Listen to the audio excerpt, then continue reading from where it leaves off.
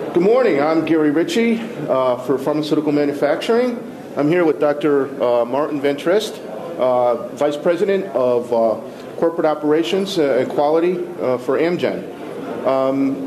Dr. Van Trieste gave a presentation this morning on anti-counterfeiting and pharmaceuticals. And the question I wanted to ask you, Martin, was where do you think the industry is going to be heading? And what do you think the standard model will end up being for solving the anti-counterfeit or the counterfeiting problem that this country is faced with today? So the problem of counterfeiting and the adulteration of raw materials is a very global and complex issue that has come with the spread of our supply chain, the extent of our supply chain as it grows, and the introduction of developing countries into the supply chain, both as producers and procurers of raw materials. And I think since this is a very complex global problem that we can't work anymore in our individual silos in local countries or regions to try to solve that we need an international approach and a very holistic approach to try to solve that problem. And so the pharmaceutical industry is establishing a consortium called RX360 at this point in time.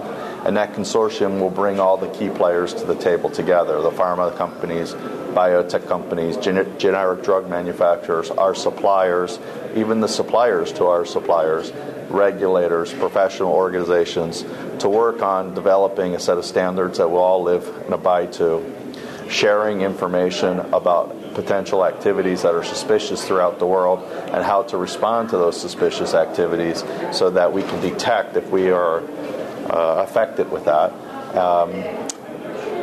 Developing technologies in a cooperative manner, working with various universities to detect if the supply chain was adulterated, and more importantly, to prevent someone from tampering with the supply chain. And finally, the sharing of audit information between firms, so we can focus not so much on auditing, but on the fact that we're working on fixing the problem. Well, you mentioned in your response that you have the interest of the regulators in this approach. So you have support from the FDA, the European regulators, the Japanese regulators. So we've talked in a lot of dialogue with the FDA. Mm-hmm. They see this as a global issue that needs a global solution. We've mentioned the concept a few times with the EMEA, and they're very interested. We have not yet had a chance to talk with the Japanese or the Chinese government related to these kind of activities, but that is on the radar and a part of our schedule. Will RX360 be getting together or meeting this year, and where and when will that be? So our goal is to have a meeting in Washington, D.C. on June 5th.